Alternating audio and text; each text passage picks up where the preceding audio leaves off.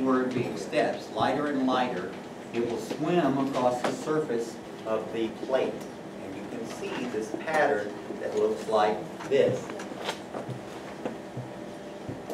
And of course, where it gets nearer the center, the steps are heavier. And if it gets farther away, they get lighter. Because those are only the fast swimmers.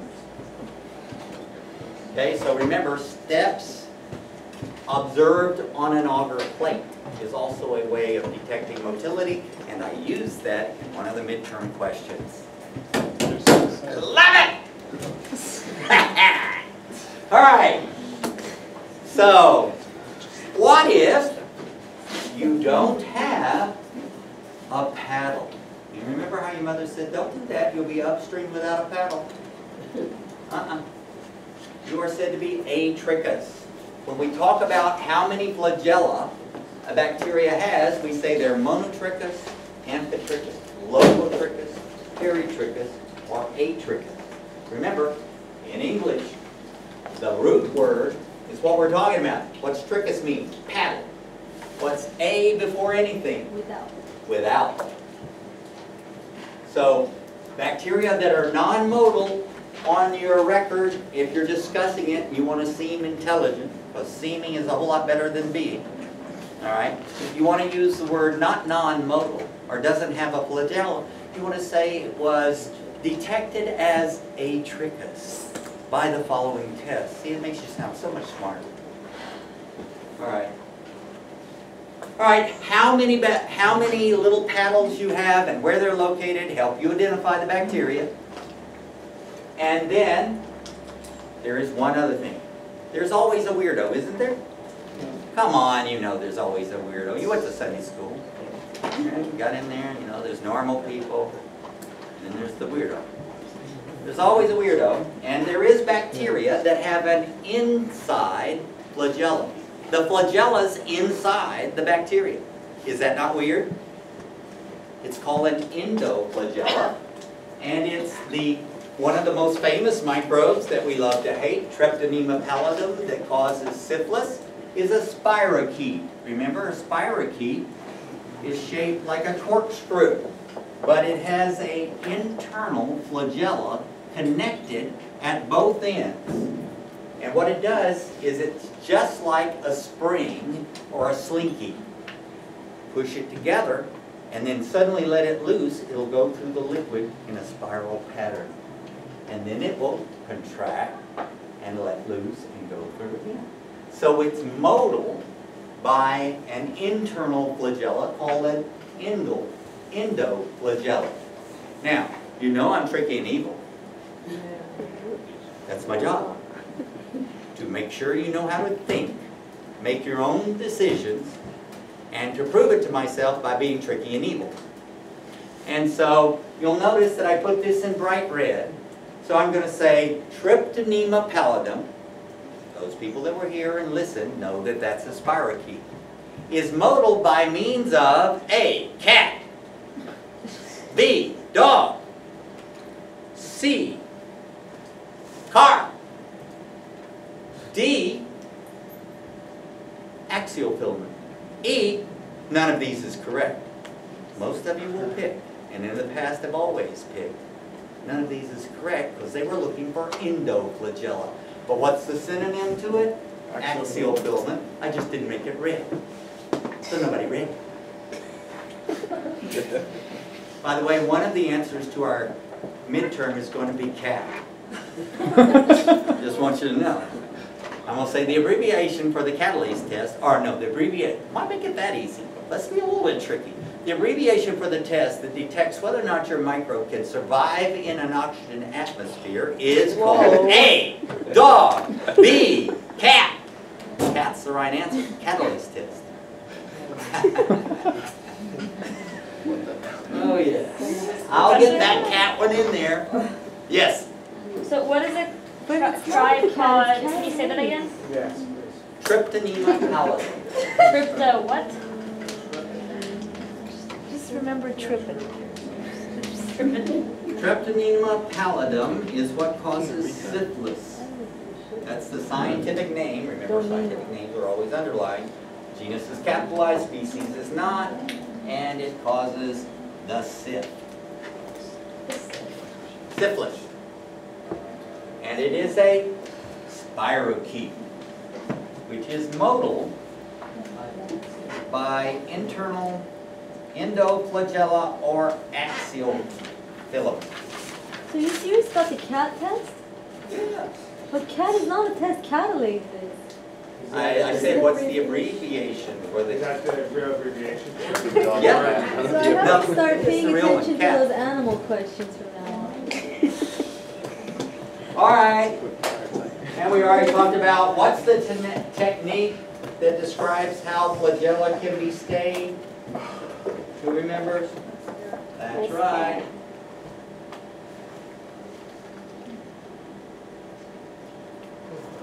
And why don't we do it?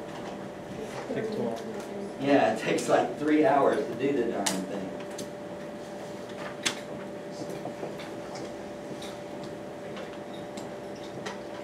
All right, moving boringly onward. What are the different kinds of flagella? If you have one flagella at one end, you're boring. And you're called monotrichous. If you're ambidextrous, one at each end, you're amphitrichous. If you have any other combination, one or more at two or both ends, you're lopho. You're lophotrichous. All right? And if you have little ones all the way around the outside, remember that's peritrichous. So it's easy to remember these, and now you just have gotten 5 multiple choice questions that are going to be on the midterm. Can you just One more time. Why? It's not hard. These are the flagella. How many they have? If they got one, they're called mono. If they got two, one at each end, amphi, like ambidextrous. If they have two or more at one or both ends, it's locotrichous. Directly from the notes. You don't have to write anything down. Next page.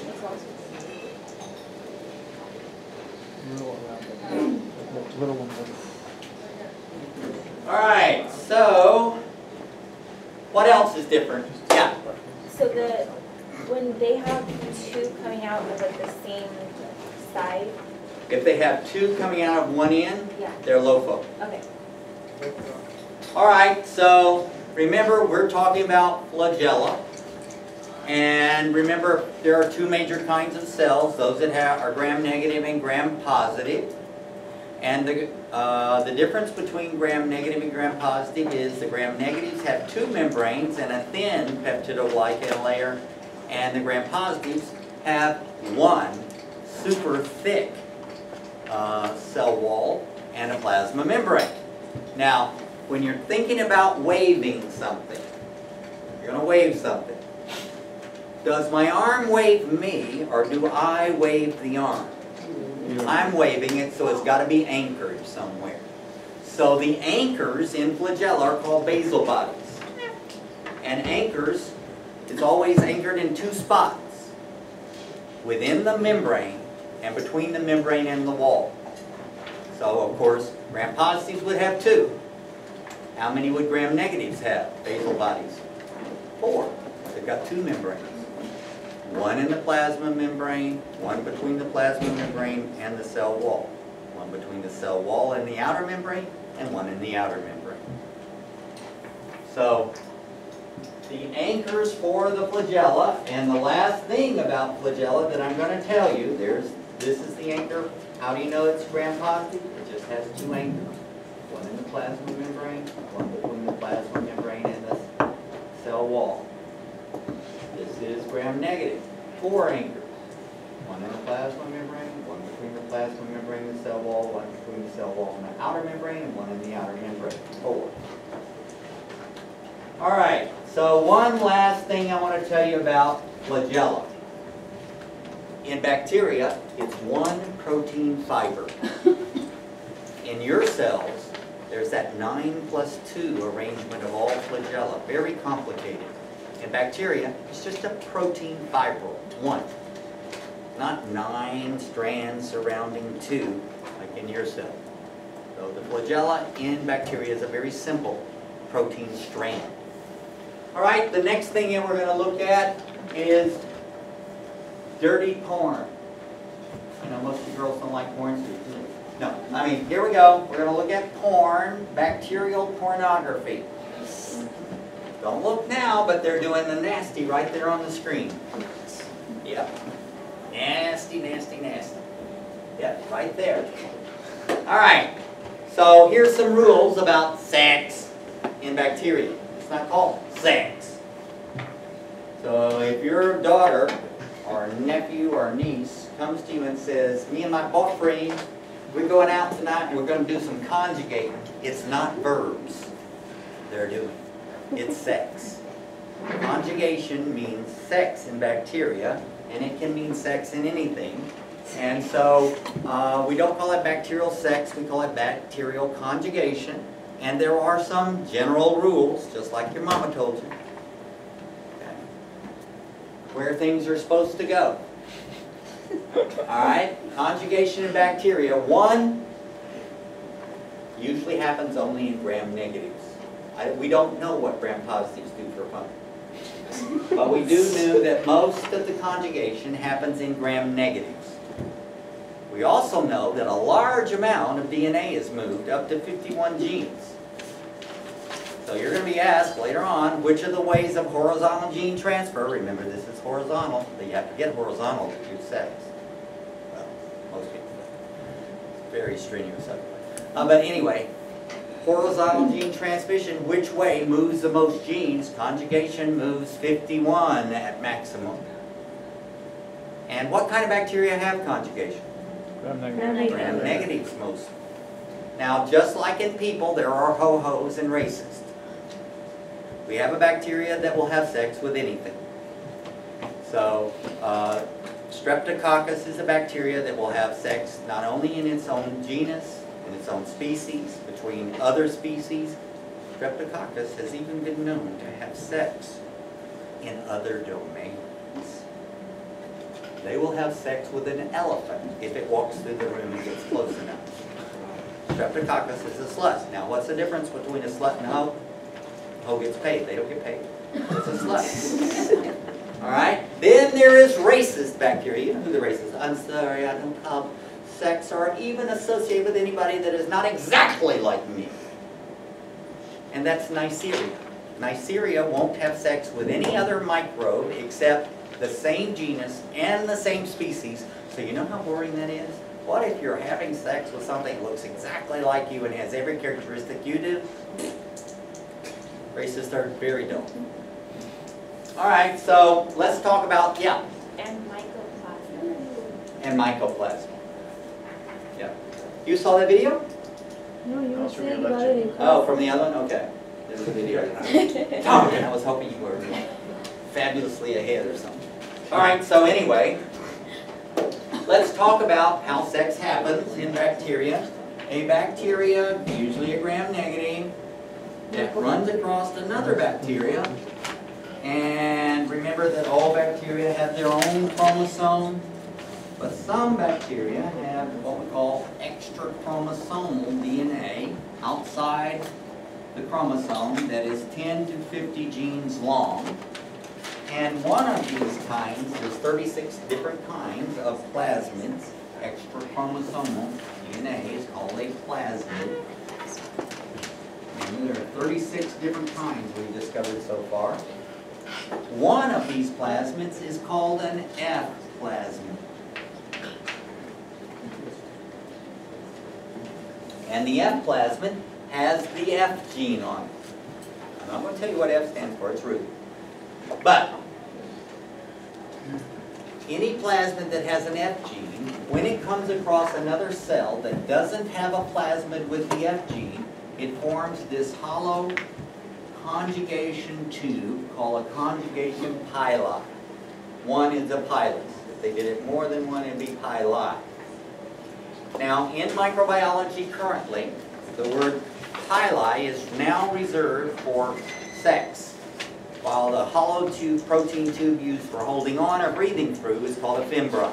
They used to interchangeably use it. So you used to see, and you may still see a book say, conjugation fimbright.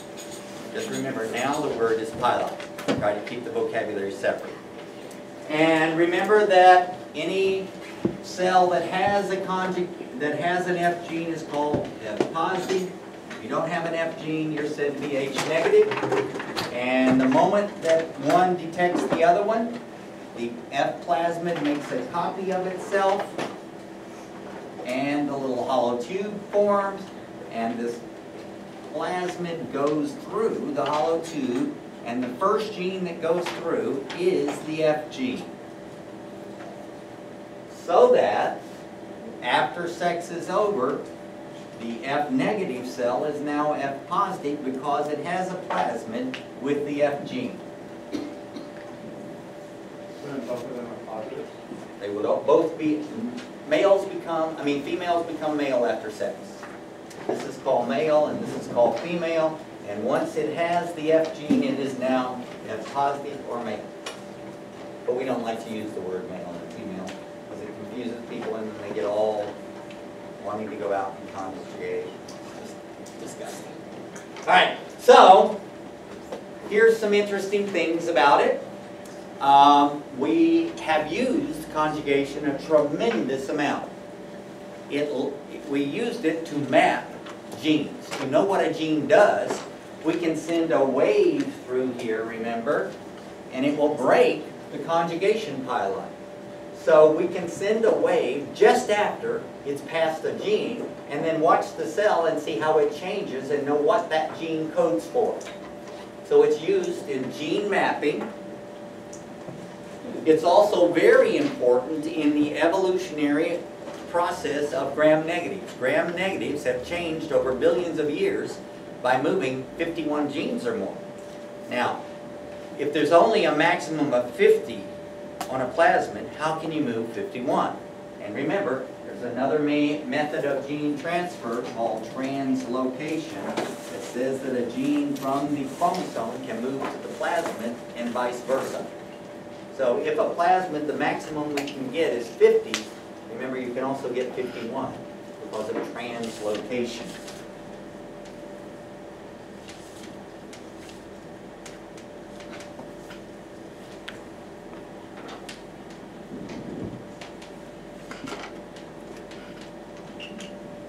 And how do we do this gene mapping? Remember, bacteria are conjugating in a liquid environment. All you have to do is send a wave through there and it breaks the pilus. Any questions about that and bacteria? All right. So this is an external structure that forms a hollow protein tube used for exchanging DNA. And it's called a conjugation pilus if it's one, or conjugation pili if there's more than one. Let's say that I went home tonight and I made some wonderful chicken and rice soup. My mother, every time I go home, she makes chicken and rice soup. She goes out and gets one of those, and I'll scraggly chicken with a lot of fat on it and all this, you know, so it's really strong chicken taste. And I don't know how she does it because when I copy her recipe, mine turns into chicken and mushy rice paste. Hers turns into chicken with nice rice. And mine, all the liquid of the soup is absorbed into the rice, which becomes concrete, you know. But anyway, so every time I go home, she knows that when I arrive, I know she's going to have made my soup. Chicken and rice soup. I know it's waiting for me when I arrive at 4 hours from the airport. And I get in, I heat it up, and sometimes I forget to put it back in the refrigerator. And so if the next day is warm and we come back and look, oh gosh, you forgot the chicken and rice soup, you will see that there is a scum across the top of the rice soup. It's not fat. She scoops that all off because she didn't want me to die of a heart attack. It is a whole bunch of bacteria that have fallen from the air and reproduced, and they're holding on to the meniscus, the air-water interface, in the chicken soup. Why? They're from the air. They're aerobic. They have to have air. So if they fall into the soup and eat the soup and reproduce, they're going to continue falling with gravity to the bottom and suffocate. So they hold on with a little hollow tube that they breathe through, making a scum of fimbriae called a pellicle. So when hundreds of thousands of bacteria are holding on to the top of a liquid so that they don't sink because they're aerobic, it's called a pellicle. And these bacteria holding on is called a fimbriae. Now, fimbriae is one of our first structures that we're going to talk about today that makes a bacteria more dangerous. Why? Because they're used for holding on. And how do you know, if you don't want something to attach to you, what do you usually do? You try to shake it off. Well, bacteria, when you're exposed to them, often don't attach unless they have fimbriae. And so fimbriae make bacteria more dangerous. Remember, the most famous of the bacteria that use fimbriae is gonorrhea. Gonorrhea is a fun organism. We often call it the clap. It's a very nice sexually transmitted disease. It's a gram-negative diplococcus with fimbriae. Now, in epidemiology, which is the study of who, where, why, and what disease you caught and how you caught it, there is a concept called MID. And that stands for minimum infectious dose. How many of these microbes does it take for you to get infected? I'm sorry, folks, despite what Fox News says, the answer is not ever one. You know, there are hysterical news agencies that say, oh my God, we found one of these. One is not an MID. In fact, most diseases, it takes hundreds of thousands of them to overwhelm your body's immune system and the conditions that prevent infection. So let's talk about the conditions that cause infection. Number one condition that allows you to get infected from something, to get a disease, is it's got to come from somewhere. It's got to come from an infected person. You can't drive through San Francisco with your windows down and someone throw in AIDS. You've got to get it from someone who has it. So remember, to get an infection, you've got to have a host. You can't just go to an area of the world and say, oh, I went there, I've got it. You've got to get it from a host. And then, remember, it's got to get out of the host, which is called an exit portal. So, to get an infection, you've got to have a host that has it with enough microbes to infect another person. So, for instance, let's talk about HIV. In Europe, if you have HIV and you get the medications and your viral load in your blood is undetectable by all chemical means, that's what when someone says, I have HIV but I'm undetectable, meaning that every machine and every test we can run shows it isn't there. Then in Europe, they say you are not legally responsible for infecting anyone if you don't use a condom. In other words, in this country, if you're HIV positive and you know you're HIV positive and you have sex with someone who is HIV negative and they're infected, that is a crime because you knew it. But in Europe, if you're undetectable and you have sex with someone, you don't have to inform them and you don't have to use a condom because it is impossible to be infected if there isn't enough to reach MID. And what does it take? It takes over 250,000 viral particles per mil to infect a person with HIV. So if you have 70, you're not going to infect someone. Yeah? Then if it's not detectable in the first place, how do they know that they have HIV? Because you will always have a positive antibody test if you're ever infected with anything. That's why you can't lie on any of those forms that says, have you ever had this? You can't say no, because if they get a blood test, all they have to do is run an antibody screen and see if you've ever had it. So even though the antibodies will say that you are HIV positive, the machines will say you are HIV, you don't have. It will say you don't have infectious particles. Oh, I see. to the detectable level of the machine. The machine now can read down to, it's less than 2,000 particles. All right, so anyway, that's why you get controversial literature. Do you remember that guy who was that crazy whack job that ran for president like 200 times in a row? No. No, this guy he was from California, and he had a very controversial platform that said everybody should be tested for AIDS, and anyone that was found to be positive for HIV should be quarantined. Does anybody remember him? Is he like the inventor of the seatbelt?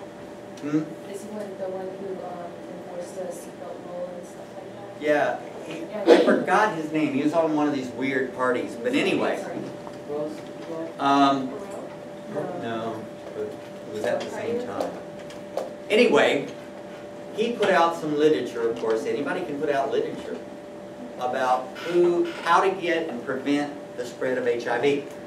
And in his literature, he put a true statement, but he let people believe that something was possible that's not. And he put in, HIV has been found in every body fluid of someone who has an HIV infection, and they didn't put who's not under control. In other words, who has, in other words, he means someone that is not receiving treatment. Every body fluid you have has HIV in it. That's true. And he said, as a result, you should not do French kissing or long kissing with anyone unless you know their HIV status. That is not true. Why? Because there's not enough in saliva to infect a person. There is so little in saliva, even someone with a huge viral load has so little in saliva, it would take gallons of saliva. You'd have to slurp down gallons to get infected. And so it has never happened. But he wanted, there are people that like to make things that are bad worse. Somehow they enjoy that. And so he said, it is theoretically possible to be infected from saliva. And that is true. What does theoretically mean? Mathematically possible. In mathematics, 1 makes anything possible. Only 0 makes it not mathematically possible.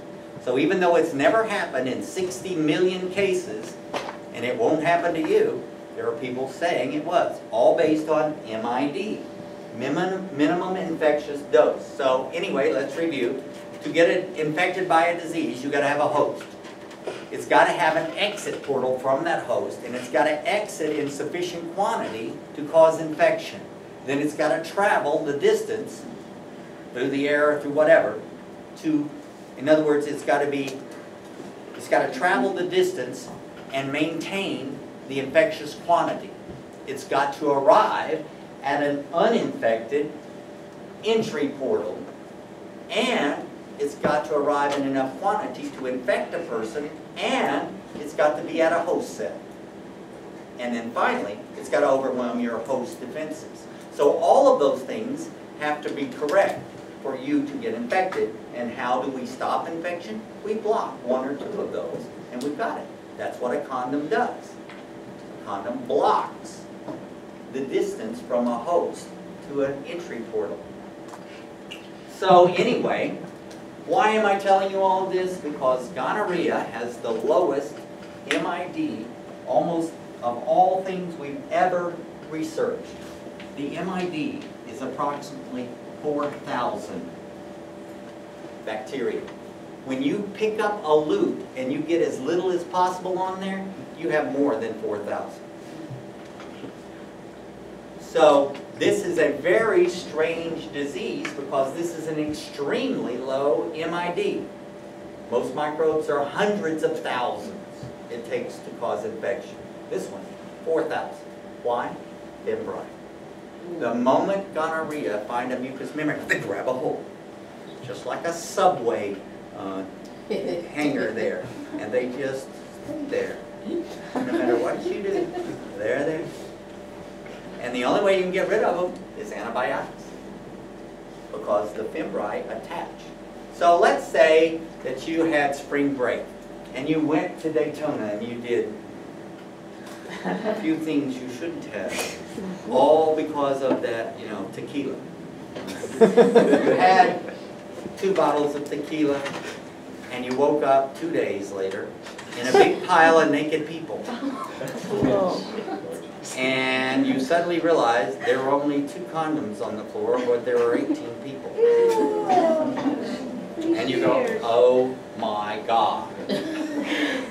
And about 12 hours later, you feel a little, sort of a little jolt in your hee-hee as you're walking. What was that? Nothing. And you go urinate, and it burns a little bit. And each time you urinate after that, it burns more and more until it's like a red-hot poker stuck in your urethra. And you scream. You go to bed at night, you go, please don't let me pee. I'm not drinking anything so I don't pee. Because it really hurts. And the next morning you get up and there are there are yellow-green dots on your underwear, which is pus coming out your urethra. Ew. And you go for that, wonderful first morning wee, and nothing happens. You have to run. And out comes this clot of dried pus that is yellow and green, and you hear this person screaming hysterically, "It's you!" And you call up the STD clinic of the Los Angeles County Health Department, and of course it's never convenient. It's 2:45 on a Thursday, You can't say you're taking a long lunch, and you can't get off that early, so you're going to have to tell it, your boss, oh, I'm going to the STD. No, you don't say STD clinic. You just say, I have to go to the clinic. I have an appointment. And you get there, and everyone's wearing coats and dark glasses and reading newspapers. I didn't even know that newspapers existed anymore, but everybody's got one. And you hear, number 3, and somebody gets up and goes with their newspaper like this, and they take a little sample, and they smear it on a slide, and they do a gram stain. And if they find gram-negative diplocoxy, they either give you an injection, or if you can't take the antibiotic they give by injection, they will give you some capsules to take, and you take all of them, and it goes away. And you feel so much better. And then, a month or 2 later, 6 months later, you don't even want to remember you had gonorrhea.